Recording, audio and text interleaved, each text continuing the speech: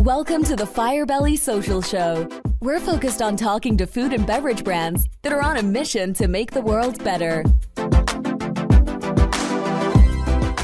Hey, everyone. Welcome to another edition of the Firebelly Social Show. I'm your host, Duncan. This is a unique show where we chat with founders and leaders of mission-driven food and beverage brands. So ain't every brand that qualifies to be on here, every brand we talk to, every person we talk to is driven by their mission to make the world better. So thank you for tuning in to this latest episode. We have a great show lined up for you with Cale Nelson, who's the Chief Commercial Officer of Local Hive Honey. But first, this episode is brought to you by Firebelly Marketing. At Firebelly, we help mission-based food and beverage brands bring people closer together through social media marketing. So if you're ready to use social media to blow up your community and excitement around your food and beverage brand, go to firebellymarketing.com. So, I am really excited in general by innovation and by people that are just driven. And that's why I'm so excited to welcome Cale Nelson from Local Hive Honey. Cale's Chief Commercial Officer of Local Hive. And he's doing some amazing things, has done some amazing things, and he's most excited to be here to talk about their new line of honey-based hot sauces.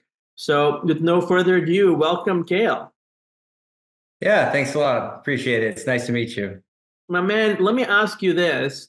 Local Hive Honey isn't just about raw honey blends anymore. You guys are shaking up the condiment aisle. Tell us about the new line of hot sauces.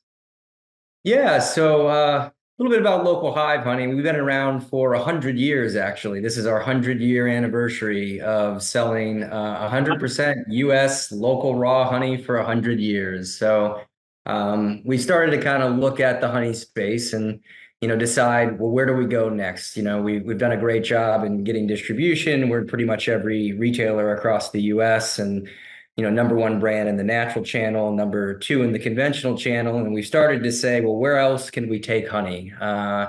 We didn't want to offer another Me Too type honey product that you see on the shelves today. So we started to kind of look at different categories across the store and, which ones are growing, which ones, need a little bit of development on the innovation side. And we started to see this big trend around sweet and heat. It's kind of one of the trends of the year. And the last couple of years are sweet heat trends, contrasting flavor profiles, alternating flavors on the sweet heat side. So that kind of led us to take a look at a bunch of different data metrics within our data partner Spins. So we went to Spins and we started to put together some studies, and we worked with them on an A&U study, an attitude and usage study, and we said, well, which of these product concepts are most appealing to customers? And we had 4 or 5 different product concepts we went to them with, and we engaged their insights team to go and look at the data and look at the concepts and see which scored the best around these different ideas. And the one that got to the very top of the list was honey-based hot sauce. So taking the sweet heat trend that you see in a lot of different categories and bringing some sweetness to hot sauce. So we've got a line of 7 honey-based hot sauces, which I'll get to a little bit more of those in a second. And gotten to the point to where we surveyed 1,500 hot sauce consumers and had a 96% consumer acceptance to that product proposition. So led us to say, well, that makes sense to go down that route through looking at data, surveying consumers, and seeing what they're interested in. 96%. That's amazing. That's amazing. And just so our listeners can understand a bit more about that sophisticated process, when you're looking at all those data points, what happens when you look at all the data? Is the next step kind of to tell a story around that and take that story to the retailers? Is that how that works? Yeah, so it's to first understand what consumers are looking for. So what is the usage occasion? What are their attitudes around the product concept? What do they think about label design? What do they think about brand statements? What do they think about flavor profiles? And we started with a wide range of flavor profiles, and then through our consumer research had found that there was 7 of them that had risen to the top in terms of interest, consumer interest. So We then started to refine them a little bit more. We didn't want to get too specialty. We didn't want to get too basic. We also looked at our competition in that space and said, well, we don't want to come out with something similar to what they're doing. So how can we not only be differentiated, but appeal to a mass audience and not a very niche consumer base where you can tend to get sometimes too specialized with product development and a little bit too narrow. So we cast the net out to these consumers and surveyed a number of different flavors and lined came up with these 7. So 4 of them are national kind of SKUs that can appeal to pretty much any consumer. And then we've got 3 regional SKUs. And when I say regional SKUs is Local Hive Honey is all about local honey on a national scale. So we work with 200 local beekeepers across the US. We only buy US honey. We've never bought foreign honey. It's always been supporting local communities, supporting local beekeepers by buying local honey. So we've got a local honey for every portion of the US. So in Texas, we have a local Texas honey, and that's sourced from beekeepers in Texas. In Southern California, a local Southern California honey. And in the New England states, a local New England honey. In Colorado, a local Colorado honey. Well, bees are pollinating off of different plants and flowers all across the US. And what happens is you get a unique flavor profile depending on what those bees are pollinating from in different areas. So in Southern California, it's going to be more sage and citrus. In Texas, it's going to be more tallow. In Florida, it's going to be Brazilian pepper. And what that does is it creates a unique flavor profile and a unique color based upon those native plants and flowers. So back to the honey hot sauce side of things, we took the regional positioning of regional peppers and regional honey. So we have a local Southwest with Hatch chili honey hot sauce. We have a local Southeast with cayenne pepper honey hot sauce, a local Texas with chipotle honey hot sauce. So we've taken that unique positioning that we have in honey with regional honeys, and we paired it with regional peppers to have some more localized offerings from a honey hot sauce to go along with some national flavors like sriracha and original and habanero and mango habanero. So that's kind of the approach we took. And we went all the way to asking consumers about a number of flavor profiles like ghost pepper or Scotch bonnet or Thai chili. And we found those interesting as well, but they didn't get as much consumer acceptance as the 7 we ended up landing on. That's amazing. I know the ghost pepper tends to make some people just tremble by just hearing it. So yeah, it isn't as hot as a habanero, right? No, well, yeah, I think it's a little bit hotter. A ghost pepper is, and then the habanero is a little bit below it. But another interesting thing that we had found in our ANU study with spins is that consumers are looking for approachable hot sauces. I mean, the trend in the hot sauce industry has always been like light you up hot, like the hotter you can get, the better. Well, we found that there was a consumer need for sweeter hot sauces, some that aren't as hot, that are a bit more approachable. So that's kind of where we took the sweet heat angle of sweetening it with honey. Honey's the #1 ingredient in every one of our recipes, but they still are a little bit hot as well. So you get that contrasting flavor profile, and it's serving a consumer need in the hot sauce category that doesn't really exist right now because all of them are just really, really hot sauces. But in our research, we found that consumers really wanted approachable hot sauces that weren't super hot. And I think the other piece, at least for me, is that I want a hot sauce. I'm excited if it's going to be sweet, but I don't want it to be filled with sugar. Yeah. I think the idea of honey, which is natural, our body knows how to process honey. Our body knows, exactly what to do, as opposed to some of the other things that you see in the space. So that's really exciting. Now, Cale, tell us about the launch. What's going to happen with the launch? When is it happening? Where is it happening?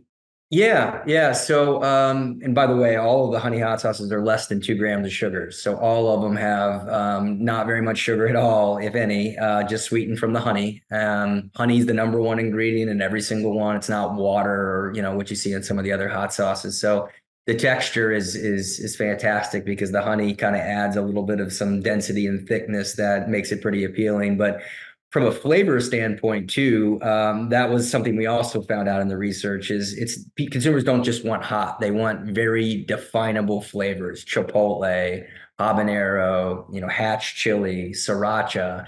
So the flavor angle combined with the sweet angle was very important for us to deliver on that product proposition based on our research was flavor and the sweet heat. Those are the main things we ended up achieving in the final outcome. And the goal was to launch this product with one customer to start. And we chose Whole Foods. And Whole Foods worked with us on the product development, helped us kind of refine a little bit of the flavor profiles, got their opinions around the packaging. And we wanted to make sure that it was appealing to that consumer and that audience. And our consumer research actually told us that they're the most open to trying unique flavor profiles was that Whole Foods consumer. So we went to them with the product idea. We are the number one brand at Whole Foods by a long shot, actually, in the honey category. We've got an already defined consumer base in Whole Foods who's buying Local Hive today.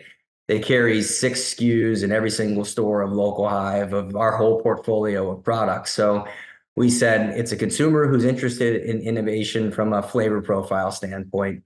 It's a bit of a higher end consumer who's, opening to trying something that's, a bit more on the premium end. And they're the number one brand, the number one retailer for us today in the natural space. So it makes it seem like that's a good partner for us. So we went to them with the idea and they loved the idea and they helped us kind of, get it to the point of launching. And it's going into every single Whole Foods store this month. We'll have 4 to 6 SKUs in every single Whole Foods store. And we're launching with all kinds of consumer support. So during the month of June, we'll have a whole end cap, at the end of the aisle devoted to honey hot sauce and Local Hive honey. So you'll have our core honey line sitting next to our hot sauce products for the first 2 weeks of June. And then during the month of July and August, we're going to be on their Discovery end cap. Whole Foods has come out for all the innovation they're launching on new brands. They've got this new thing called the Discovery end cap. And their Discovery end cap at the end of the aisle is going to be devoted to all the unique things they're bringing into their store. And they're highlighting those at the end of the aisle for 2 months during the summer. And we're going to be featured for those 2 months on all of our hot sauces. You'll be able to find secondary merchandising from June all the way through August. And then we even have a pretty strong back half of the year from a promotional in-store standpoint. So they've been a great partner, not only on helping us refine the product development, but then supporting it in store with lots of secondary merchandising to ensure that it's successful. So I have to say Whole Foods has done a nice job with innovation, and they've been a good partner to go to launch innovation because they really like to get behind the items they bring in store with a lot of support. That's super cool. The little bird told me that you all were thinking that, just like whiskeys do with their centennial editions, you all got some inspiration from the whiskey world. Yeah, we did. So we launched a 100-year anniversary honey, a wildflower honey. And since it was 100 years, we said, well, what can we do from a label design standpoint? And we came out with a 1924 edition honey. And we were looking at different whiskey brands and noticed that people like to brand the year that they were founded as the main messaging point on their label. So we said, why not come out with a 1924 edition honey? And it's a black and gold. So we kind of took inspiration from, the era that 1924 and the golden age and the roaring 20s, and kind of when you look at our label design, that really comes to life along with the small batch 1924, centennial edition branding. So that is an item that we launched into the natural channel as well with Whole Foods and Sprouts. And it just gives us a reason to talk about our centennial celebration of 100 years, and then, our support of American beekeepers, because that's really key to who we are as a company, is our support of local American beekeepers. And the reason for that is, you probably don't know, but 75% of the honey consumed in the US is foreign honey. That has gone up tremendously year over year over year over year. So it used to be 10 years ago, it was 50% of the honey was foreign. It's now up to 75% of the honey is foreign. And the reason that it's so important for us to support local American beekeepers, and all of our honey and our hot sauces too are all obviously US honey, because that's who we are. We've never sourced foreign honey, is And why that's important is the more honey that's sourced out of this country, the negative impact it has on pollination. The less beekeepers there are, the less bees there are, the less pollination there is, which means not as many fruits and nuts and vegetables and seeds and oils that you see on shelf all across the US. Well, all of that is a result of pollination. And if you don't have really good pollination and you have less beekeepers and less bees, it has such a negative impact on agriculture and farming. So when you see a lot of other honey brands going out there and sourcing foreign honey, it really impacts that American beekeeper because they don't have a place to go and sell their honey. So for us, it's very important to buy from them because it gives them obviously income and it allows them to sell their product to a packer like us who only buys US honey. And not to mention the overall kind of conservation aspect of keeping our plants here in the US pollinated and the whole cycle there going as well. I think it's really, I bet you, I did not know that until I started researching for the show. I'm sure most people don't know that. And I guess my sort of to the side, not as important. I'm not here to diss anybody, but what are the kind of I'm guessing the sort of lack of transparency with foreign honey in general. It's like, where is it coming from? Is it blended? What's the story with that, as opposed to you all who are very transparent? Yeah, I mean, and I'm not saying that foreign honey is bad by any means, because I don't want to put that stigma that say if you buy foreign honey that it's tainted or it's adulterated, because there is foreign honey that is good, that has quality honey that you can buy. But for us, it's important to buy US honey because of the things that I just mentioned, but also because we know these beekeepers we're buying from. We have worked with them for a long time. We know their beekeeping practices. We know the quality of product that they're selling to us, the quality of the honey we're getting. We do pollen testing on all of our honey to ensure that the honey that's coming from that one particular area is made up of pollen sources from that area. So we do the pollen testing on our honey, but it's really the relationships we have with these beekeepers. And when you buy honey on the foreign market and you don't know who that beekeeper is and you're just buying it based on a price, you don't necessarily know kind of what you're getting. Sometimes it could have issues with being adulterated with rice syrup or beet syrup. And there's actually a pretty cool Netflix documentary called Rotten. They have an episode on honey called Lawyers, Guns, and Honey. And it's the first episode on Rotten for Netflix, and it's all about adulteration in the honey industry and the transshipment of honey from China into Argentina into the US. And sometimes when you're buying foreign honey on the open market, there could be issues with adulteration. And I'm not saying it happens all the time, but it does happen to the point to where, it was featured in a documentary on Netflix. So, and the other reason that consumers will go and buy, or not consumers, but brands or packers will go buy honey on the foreign market is it's cheaper. It's cheaper to buy foreign honey than it is to buy US honey. It depends on where it's coming from, of course, but Vietnam and India are places where honey's a lot cheaper than, say Brazil or Argentina, which is a little bit of a step up from Vietnam or India from a pricing standpoint. And then you go to the US, which is probably the highest market to buy honey from. But I think when you're buying from a beekeeper, you've dealt with them for a long time, it's worth paying a little bit more because you're getting a quality product that is representative of an area that's listed on our packaging. So that's kind of why it's important for us to buy from those beekeepers, because of those relationships and because of the impact it has on farming and agriculture in the US. Yeah, I was listening to American Honey by Lady A this morning, and I think I would urge Local Hive to consider Charlie Crockett for an American Honey song. Speak to the people, about the loveliness of American honey. Now, Cale, you're no stranger to innovation, and I'm sure in your role as Chief Commercial Officer, you've got different hats you wear. What role does innovation play, and what other kind of exciting things do you work on? Yeah, so I mean, we've got several other product lines that we have in the pipeline now. Honey hot sauce is the first. You and I are going to have to get together here on our next innovation launch, which is actually coming up in September.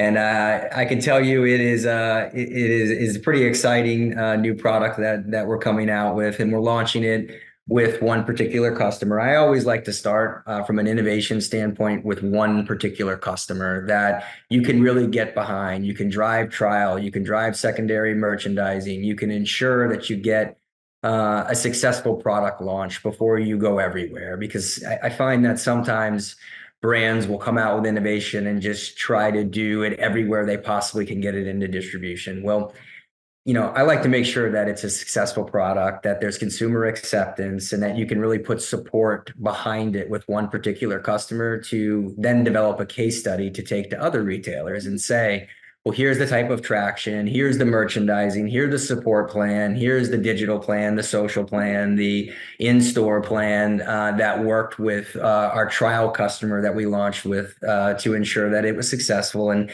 then you can replicate that elsewhere.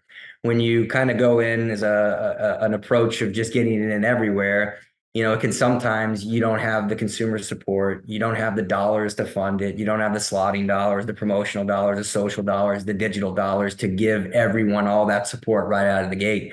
Unless you're some large billion-dollar company, it's a different story. But when you're the size of our company, I think it's always important to develop that case study that you can then take everywhere else. So we did that with the honey hot sauce. We're doing it with 2 new product launches we're coming out with this year. The one I mentioned is going to be in August timeframe, and then there's going to be another one in the September timeframe right behind this one. So I can tell you for the last year, I've been very involved on product development and innovation because we're going to bring 3 new product lines to market this year, all with 3 national customers to then go and take elsewhere after they're successful at those first initial 3 customers. That's so fascinating, and it makes complete sense to sort of be focused with your resources on launching with one particular customer at a time, building a case study, and then taking it to the next one. That's really good. I think the original way we connected, shout out to Mark Haas from Helmsman Group, who when he recorded with us, he was like, "You have to talk to Cale." So he was great. I mean, they helped us on our honey hot sauce product development, and I can't say enough about that group from an innovation standpoint. We don't have an in-house food science and innovation team. You've got a very small marketing team in-house that we have, but we outsource a lot of things on the marketing side, like most companies our size do. And then we work with those partners who are specialized in different areas. So we've got a digital team, we've got a social team we outsource, the digital team we outsource, a product development team we outsource, and Mark and his company is who we used on the product development front for the honey hot sauce. And they were great giving us, taking our research that we got from spins, from an attitude and usage and flavor profile and product proposition. And then we took that to them and said, we need you to develop formulas that have honey as the first ingredient, that deliver on these pepper profiles, that deliver on the sweet heat element. And I worked with them on, 5-6 rounds of product development on the honey hot sauces to get to a point to what you'll see today when you go into Whole Foods is all of them are very unique, distinctive, different colors, very different flavor profiles, and they deliver on, what we work with them on from the onset. So it's always interesting because when you work on product development, it's always done in such a small batch setting, and then you scale that up from a small batch setting to a larger batch setting, and you go from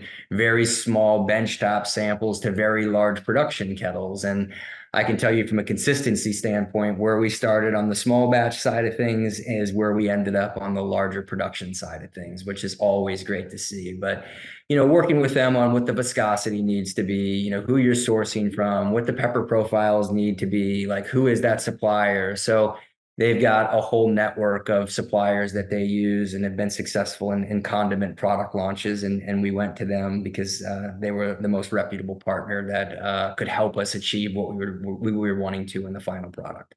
What a great endorsement. Mark Haas, shout out to you. And while we're on the subject of shout outs, let's give a shout out to Diana Frick from Retail Voodoo, and also Scott Rice, who is one of the top recruiters in the natural space who we both know, Cale. So there's that. I wanted to just dive a bit deeper into some of the great work that you all do as a company. And I wanted to get your thoughts on, what you all do with Pace and the Butterfly Pavilion and a little bit more about that. Yeah, so we have a very important cause marketing partnership. And for us, it ties back to that pollinator education piece that I mentioned earlier around the importance pollinators play around agriculture and farming and crops across the US, and why it's so important that there are pollinator awareness initiatives out there, and PACE is pollinator awareness through conservation and education. And it's a actually international initiative that was started by a company called the Butterfly Pavilion in Colorado. Our company being Colorado based, the Butterfly Pavilion in Westminster, Colorado. They have a huge facility there that's all about conservation around pollinators, and one of them, their initiatives is PACE, and that's the pollinator awareness through conservation and education. And a portion of every bottle of Local Hive sold goes to support pollinator education through that PACE initiative. So we work with them very closely. You go into their facility in Westminster, Colorado. They've got a huge butterfly conservatory that is really cool and interesting to see. And they have a whole wall at their facility devoted towards pollinator education, and it's Local Hive featured on the wall talking about our support of pollinators and our support of PACE. So we work with them very closely, and they build pollinator districts. So as you start to see expansions of neighborhoods and suburbs, and in every city you're seeing it, right? So there's the center city ends up moving outwards and outwards and outwards, and what happens is that you continue to see suburbs being built, buildings taking place, and it's coming at the expense of land, right? So there's less land, there's more suburbs, which means there's less places for bees and pollinators to go and find nectar and pollen. So what the Butterfly Pavilion does through their PACE initiative is they ensure that it's done in an environmentally friendly way. So they build pollinator districts. They make sure that native plants and flowers, when suburbs are being built, that they're maintained and that they don't completely destroy all the pollinator habitats as you see communities expand. So they go in and work with developers and work with different whether it's strip malls or communities or housing communities, developmental companies, and they work with them to ensure that they leave some of that land devoted towards pollinators so that it doesn't completely destroy their habitats, and that you see kind of bees continuing and pollinators continue to have places to go and collect pollen and nectar. So that's what they do, is that they do that on a national scale. And actually they've got some international initiatives as well. So they're trying to bring a lot of awareness to around the importance of making sure that pollinators have places to go and have fruits and plants and flowers to pollinate from. So I mean, and it's safe to say that without this kind of effort and without our American bees, there would be no farm to table, right? There'd be no local food without bees. So it's a hugely important initiative and something to think about. I want to ask you, with us running a social media marketing agency, I was so impressed by your social. I mean, I was, especially Instagram, I was noticing how high the engagement is. And that is just so impressive. Are there any tips you can give to other brands, things you've learned along the way?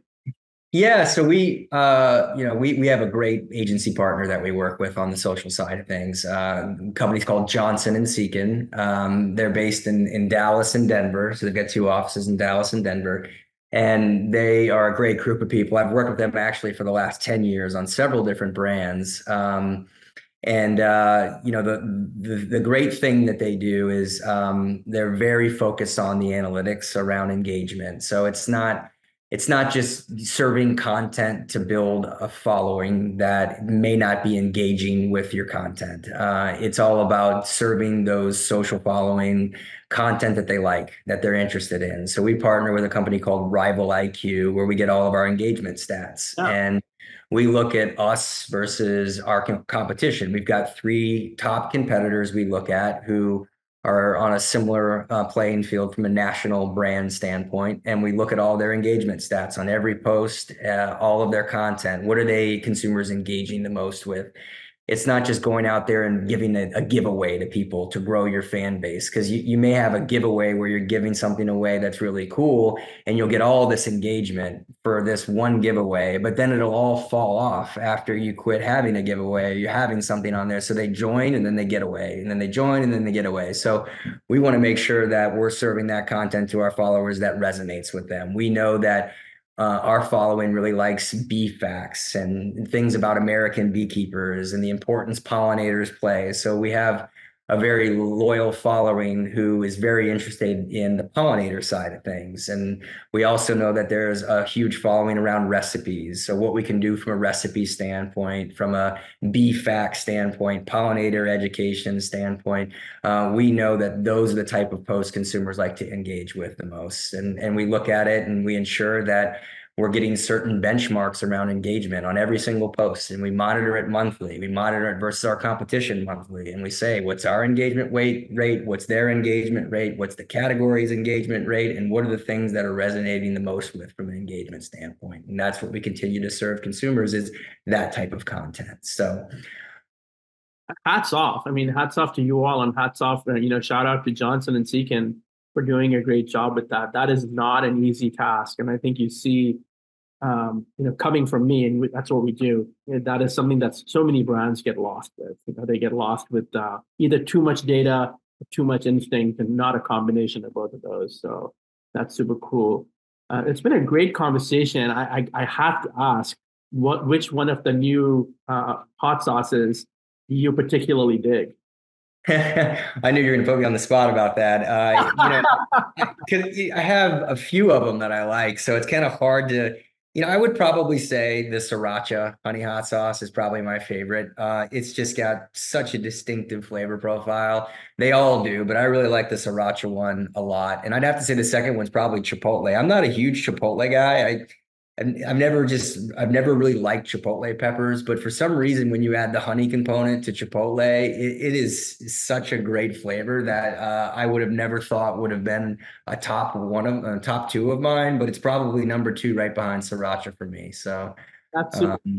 That is super. Yeah, so they're great. We'll have to send you some, and definitely, for people to go to Whole Foods and check it out. There'll be, plenty of opportunities to buy it at Whole Foods over the next several months, and we'll have a lot of exposure there. So, wow, and stay tuned. It looks like Cale is coming back in August or September to talk about the new product. So we'll keep you updated there.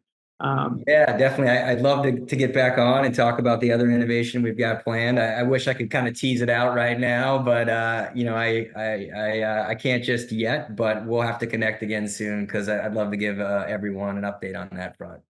Well, Cale, this conversation got me so inspired, not just by the hot sauces, but by how committed Local Hive is to supporting the pollinators and the whole food ecosystem, and the great work you're doing with Whole Foods.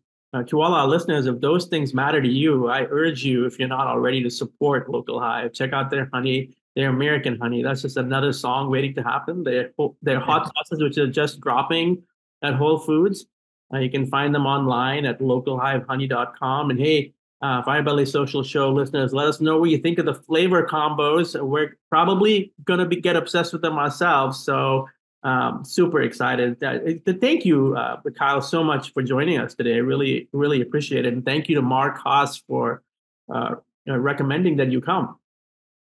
Yeah, I appreciate it. It was great to connect. And thanks again. Look forward to talking again soon. Thank you. Everyone, you've been listening to another episode of the Firebelly Social Show, where we chat with founders and leaders of mission-driven food and beverage brands. That's our jam. That's what we love to do. Thank you for listening. And for those of you watching, thank you for watching. And we'll see you on the next one. Thanks for listening to the Firebelly Social Show. We'll see you again next time, and be sure to click subscribe to get future episodes.